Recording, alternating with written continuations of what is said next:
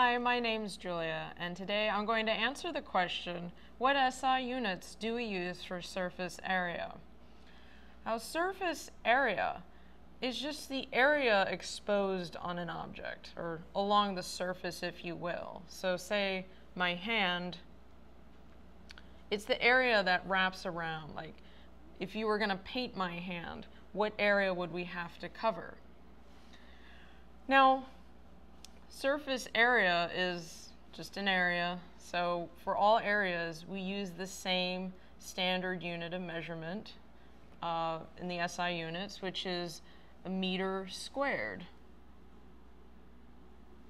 And a meter squared is basically the area of a square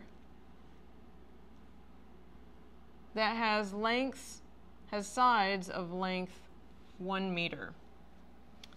So to review, if you're working in SI units or international standard units and you're figuring out what the surface area is, you'll want to put your surface area in units of meters squared.